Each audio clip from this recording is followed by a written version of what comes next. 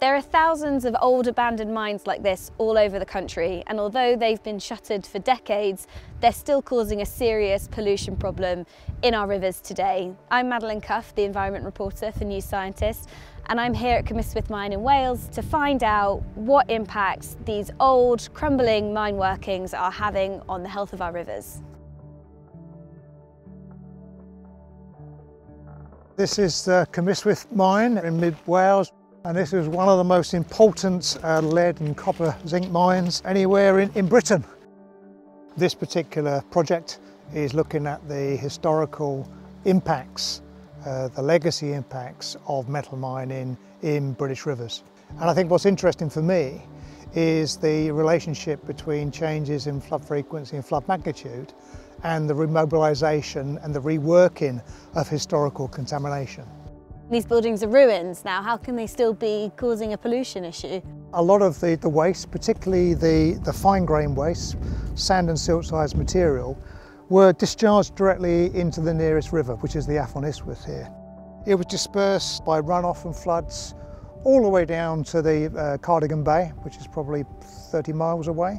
And the agricultural soils, the floodplain adjacent to the river, was inundated. The contaminants were deposited there, and things like lead and zinc don't disappear. If that material is ingested by animals, it then causes a significant health issue. This is a small river in mid-Wales, but this has been repeated throughout the UK. It's been repeated actually throughout many parts of the world. So it's not the mining sites themselves which are especially problematic, it's actually the river channels and floodplains which act as a diffuse sort of contamination. Some of the concentrations that we're recording in these floodplain soils are in excess of 30,000 milligrams per kilogram lead. That actually would constitute a pretty decent low-grade ore, and this is present in floodplain sediments. Wow. And that's where our animals graze, and that's where we live. As a consequence of climate change, we're getting more frequent and larger floods. That is causing higher rates of bank erosion, and that contaminated material is being brought back into the channel and then flushed downstream. Something on the order of 1,500 square kilometres of floodplains have metal concentrations above trigger levels in terms of human and actually livestock values. So this really is a major issue. We are looking at the patterns and contamination across the whole of the UK using a mapping and modelling technique. In particular, we've been looking at the relationship between metal contaminations and the presence of antimicrobial resistance genes. My name's Chris Thomas. I'm a zoologist and ecologist working with Mark on the ecology of these contaminated rivers. Down there? Yeah, I've got my wellies on, so let's do it. Yeah? We're a few kilometres downstream now from the mine. Why have we stopped here? Well, this is the stuff we're interested in. This is fine sediment, clay, and it's got lots of organic material in it, lots of bacteria in here. This is also contaminated. What we're interested in is how bacteria in particular that have evolved to cope with these high levels of metal contamination affects their antimicrobial resistance levels. Now, antimicrobial resistance is an ancient battle between bacteria. It's found throughout the environment, but there's evidence now emerging from around the world which suggests that the pathways, the biochemical pathways that bacteria use to fight each other are also the ones that can be influenced by resistance against metals.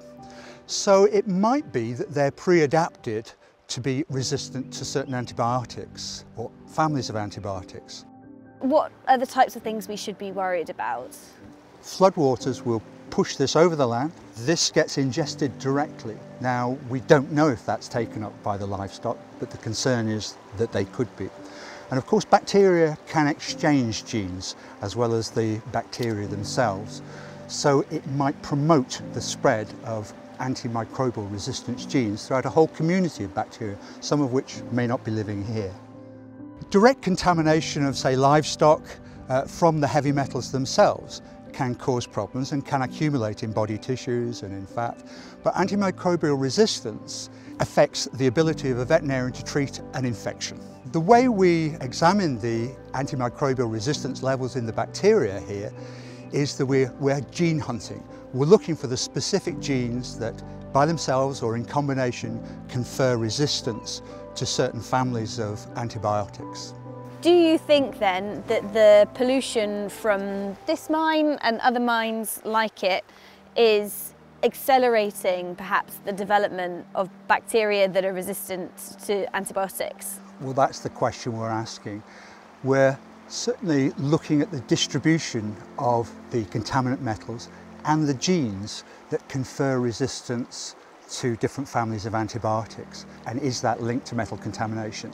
And the other question we're asking is, how does that get distributed in our catchments? We've got metal arising from metal mining, in this case of the headwaters of this river, and we've got farming down towards the coast, and then we've got estuarine fisheries and beyond. And we want to know how the flow of these agents, these genes, which can be transferred from bacteria as well as the bacteria themselves, are mobilised in these river systems. In terms of cleaning the rivers up, do you think that the government is doing enough? Like, what should be happening? The way it can be dealt with is by management. After we have major floods, particularly in metal mine affected areas, it would be really important to restrict livestock access, sheep and cattle grazing those lands after floods, because the principal mechanism whereby the contaminants get into the food chain, get into animals in particular, and perhaps into ourselves, is by the animals actually ingesting the sediment. We do have that information, it's just making sure that it's actually provided to the general public, to regulators in the form that they can use. And I think we've been very slow in terms of understanding the problem, because problems like plastics, sewage, have captured the public's attention. But something like this, which is a legacy which no one owns, no one is responsible for, we've forgotten. It is a major, major problem, not just in the UK, but worldwide.